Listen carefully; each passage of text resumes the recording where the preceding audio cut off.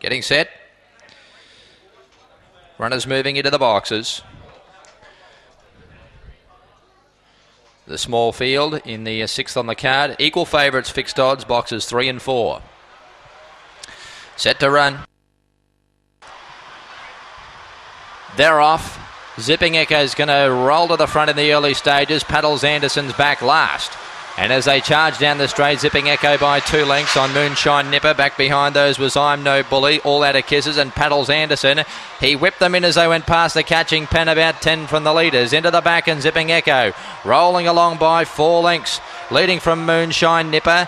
And then came I'm No Bully. Paddles Anderson still a mile back, and Zipping Echo rolling along on the bunny here. Coming around the bend, out by 8 lengths. And Zipping Echo is going to come down and win. Was in no danger. Zipping Echo, you were never in doubt. It wins easily. Beat home Moonshine Nipper. I'm No Bully, Paddles Anderson, never a threat. And all out of kisses. The winner goes quick, 34.50 odd. Zipping Echo, too good. Wins stylishly in race number 6.